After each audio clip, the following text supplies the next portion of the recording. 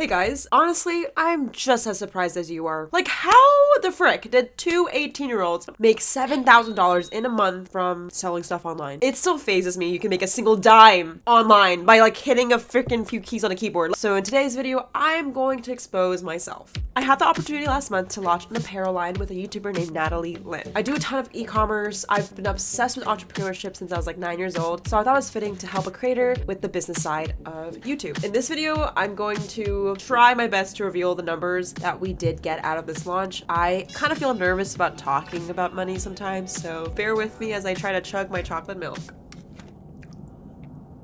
If you haven't already, make sure you grab a snack. This video is going to be a roller coaster of emotions. Yeah, grab a snack or a beverage, in this case chocolate milk. I'm sorry, I couldn't find matcha green tea latte. Okay, so just to jump right into it, what was our goal going into this apparel line? Our expectation for this launch was to sell 16 units. And like, what the heck? We sold 100. What? 100 units times $70, which is like the product's average cost, comes to around $7,000 total. So to break down exactly how we did this in a short time span, I will share you guys our process. Make sure you guys watch part 1 and part 2 if you want to know how we built the product. Today we're talking about how we marketed our brand. So the first and most important step that I'm going to talk about is called a funnel. A funnel basically breaks down how to get people to buy your product. It starts off with the top, middle, and then bottom of the funnel. It's exactly how it sounds like, right? If you pour water, it starts off with a lot and then it filters down to the bottom. And we did that exactly with our customers. The top of the funnel typically is a YouTube video, blog posts, social media content to get people to be aware of the product. The middle of the funnel is typically people who land on the website, add to cart, sign up for your email newsletter or phone number, and that's what the middle is for, is people who typically are interested but haven't bought yet. And the bottom of the funnel are people who purchase and are customers.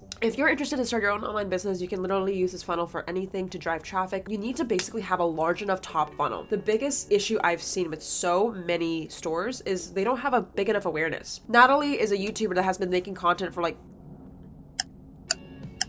almost like 6 years on YouTube, and she's basically did this unpaid for 6 years making freaking art, and I definitely resonate. I was someone who made content when I was like 9 years old, and for like almost 8 years on YouTube didn't get paid a single dime. And it wasn't necessarily about the money, it was about making content we really love and sharing a message that we cared about. But through the process of making content for free, you actually are able to generate awareness, and that is what we did for Natalie, unreally planned. She already built that since day one, and I feel like, oh, Natalie just texted me. We've been trying to like not make this video, I think, as long as possible, because I think a lot of the times people take numbers and revenue and like how much money we make as people who are selfish and entitled. So we were really worried making this video, to be honest, because I don't want to come off that way. I hope this actually just helps you start a business. Boring.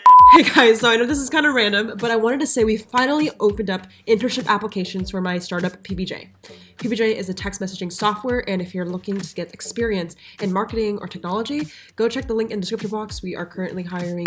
I honestly don't know why I'm drinking this milk. It's not really that good, but it's like protein. So the biggest way I see you can market your product is through free content on YouTube, Instagram, TikTok. And I think that's why it's super important to leverage your personal brand. If you don't know how to grow on YouTube, it literally is really simple. Guys, the best tip I have if you're trying to grow online or grow that top of the funnel awareness is make 100 shit videos. Yeah, I know you're gonna hate me for this, but I'm telling you, when you experiment or make videos you don't necessarily think are perfect, what you're gonna find is you're gonna be A/B testing. And in marketing and business, when you're A/B testing, it means you're basically throwing as many chances as possible to get it right. You literally only need to be right once, so do not be afraid to fail 99 times. Like, I would say the biggest leverage and honestly like unfair advantage we have was that Natalie literally made so many videos build awareness and content around her brand. Similar to at least my journey and my experience, like when I was 9 years old making doll content, I had no perception of making money, and I think that was the best part. In the weirdest way, you need to be able to not care about money in the very beginning to focus on growth and scale, which is very contradictory advice. But when the time is ready, you're gonna be able to focus on the middle of the funnel. So our strategy to convert people that are her viewers to customers is to capture your lead. You can do this on the website with emails. What we find works really best is text message marketing and DMing. So if you guys are curious about that, I do have a tool called PBJ. It's my software that basically captures text message leads. So your audience on on Instagram or YouTube can convert into customers. I won't pitch you guys too much about it, but it is a software we've been building and we used it for Natalie's launch. So with the middle of the funnel, you can really do anything you want. It's all about converting those people that watch your videos into people that are contacts. It's so important because let me tell you, marketing literally takes 9 to 11 times before people purchase. You need to follow up. You need to send a promo. You need to be able to send Instagram stories. You can't just post one video and let it chill. One of the biggest mistakes that I feel like a lot of past launches that I've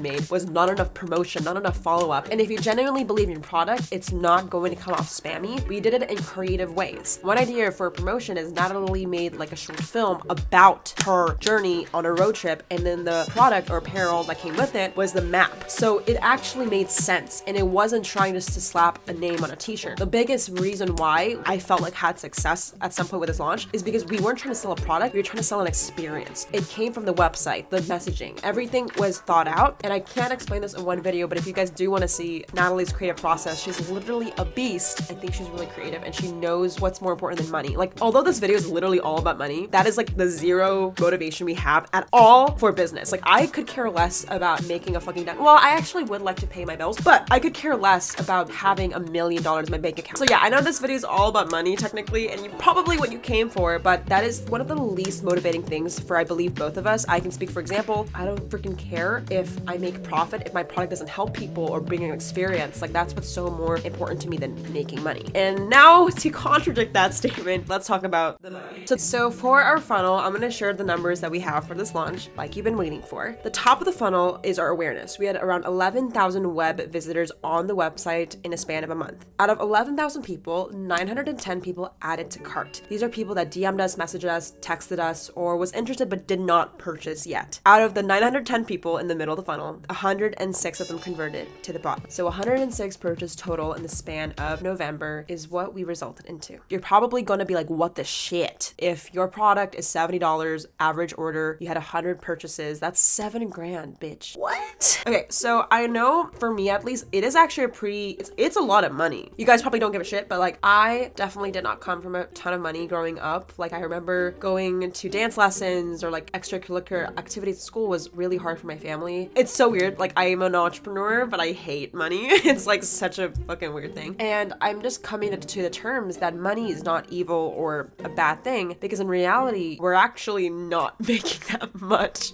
Okay, so a lot of people just need to hear this straight up. Revenue is not profit. Okay, so here's my business lesson of the day that you literally need to hear if you are judging or have any curiosity in business. You need to get this through your head. Revenue is the total amount of income generated by the sale of goods or services. Profit is basically revenue minus expenses. Now, for this launch specifically, we did get lucky. We did do a print on demand, which meant that we didn't have like overhead, but we still had to pay a huge portion to the product. We had to pay taxes. We had to pay people that are a part of our team and employees, right? And contracted work. We had to pay Mr. Shopify, who does take a transaction out of each purchase. We had to also pay PayPal or any other merchant that was involved with this. And for the text message marketing and any videos that Natalie had to pay to make the content, we also had to come to account. So what I'm trying to say is we obviously didn't make $7 grand. Most companies, if you've ever seen them have $1 million, don't make $1 million.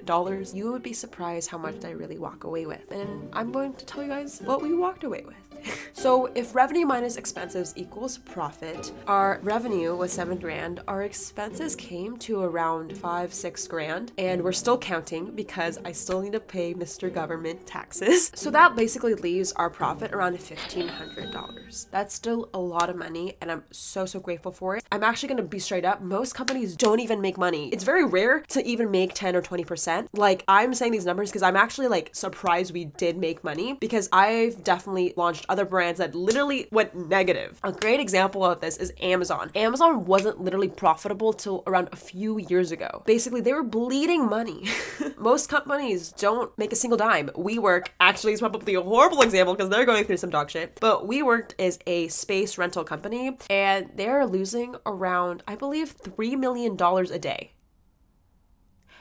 Yikes! I'm not joking. We can literally Google this shit. How much does WeWork lose a day? WeWork is losing $219,000 hourly.